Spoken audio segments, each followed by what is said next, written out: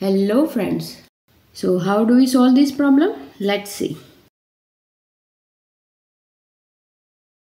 So our question is square root of square root 15 minus square root of 135 plus square root 60.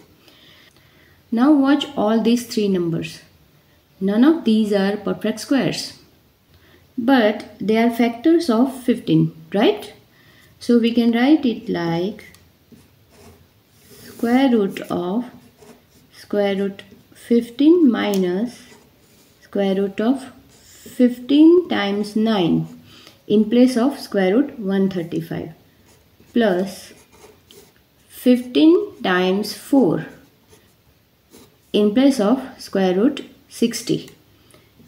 Now we can write it like square root of square root 15 minus square root 15 times square root 9 plus square root 15 times square root 4.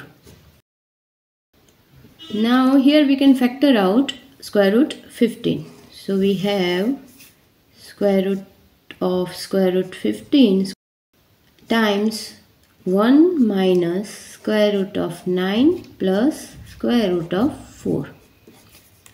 Now we all know square root 9 is 3 and square root 4 is 2. So we can write it like square root of square root 15 times 1 minus 3 in place of square root 9 plus 2 in place of square root 4.